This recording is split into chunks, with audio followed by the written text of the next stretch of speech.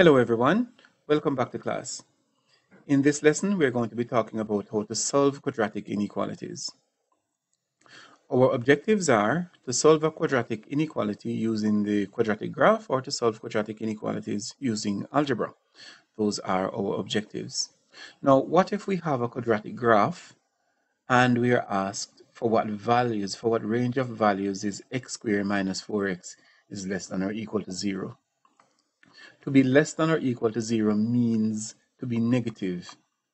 That's important.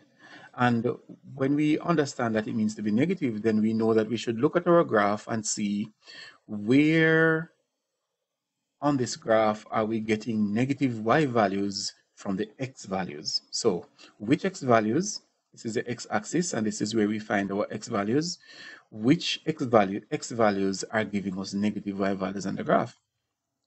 So if you notice, starting here, between these 2 points, that when x is 1, we get a negative 3. When x is 2, we get a negative 4, when etc. So these x numbers are giving us negative numbers, negative y numbers on the graph. So our solution is going to lie between these two numbers, 0 and 4. All the numbers between 0 and 4 here are giving us negative numbers on the graph. So we can write down our solution as x is between, or all x between, let's write that, between 0 and 4. And to write that mathematically, we can write 0 being less than or equal to x and x being less than or equal to 4. And this answers our question properly as to what range of values is x squared minus 4x less than or equal to 0. So this is our solution. Looking at the graph the other way, the values of x for which x squared minus 4x is greater than 0, then it means that to be greater than 0 means to be positive. That means we need to look at the x-axis now and see what x numbers are giving us positive numbers on the graph. Now, starting here, we realize that all these x numbers going this direction are giving us some positive numbers on the graph. So when x is negative 1, here we are getting a positive 5. When x is negative 1.5, we are getting something a little bit above 8 there.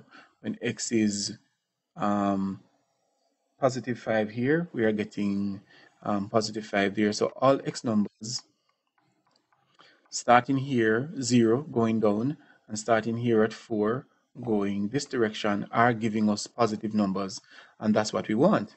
So we can write down our solution as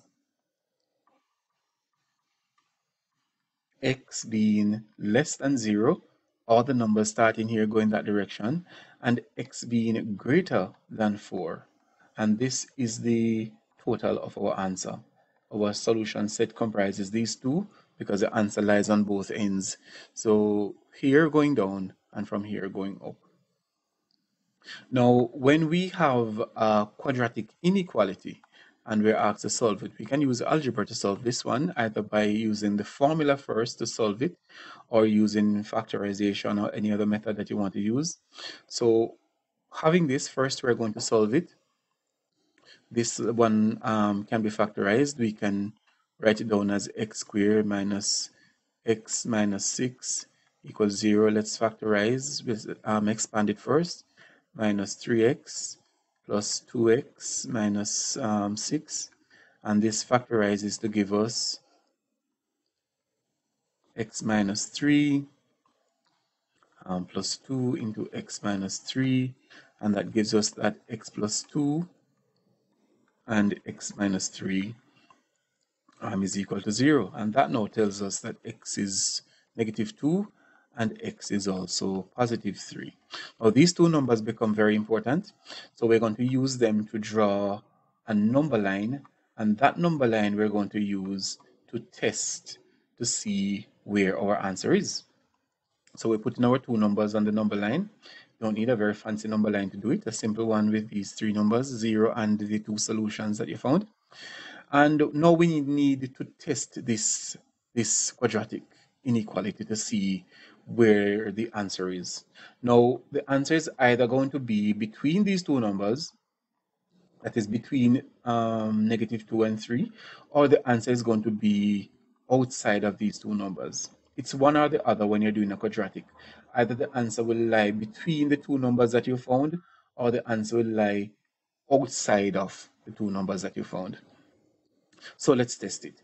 X squared minus x minus 6 is less than or equal to 0.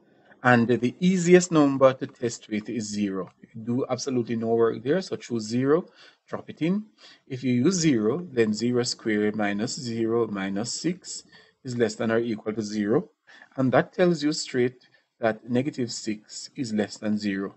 This is a true statement. -6 is indeed less than 0, so this is true. And because it is true, and because the 0 is between the -2 and the 3, we know that our solution lies between here and here. So we can write down our solution set as -2 is less than or equal to x is less than or equal to 3. And this here is our solution. So since we don't need this one anymore, we can just remove that to show the complete solution there, that all our answers lie between -2 and 3. And it is important to always test it first so you can know where your answer is. When you solve a quadratic equation, what you get is what you get. This is what the answers would be if this was just a quadratic equation. But because it's an inequality, we have to put it on a number line and we have to test it to see where the answers are. Let's look at another one. Now we have 2x squared minus 9x minus 5. Again, we're going to solve it. You could use the formula. I'm going to factor this one because it can be factored as well. So 2x squared minus 9x minus 5 gives me 2x squared minus 10x plus x minus 5. And factoring out gives me this. So I end up with 2x plus 1 and x minus 5 equals 0. And that tells me now that x is equal to -1/2 and x is equal to +5. And these would be your solutions to the quadratic equation, which we are going to use to set up our number line. So here's our number line.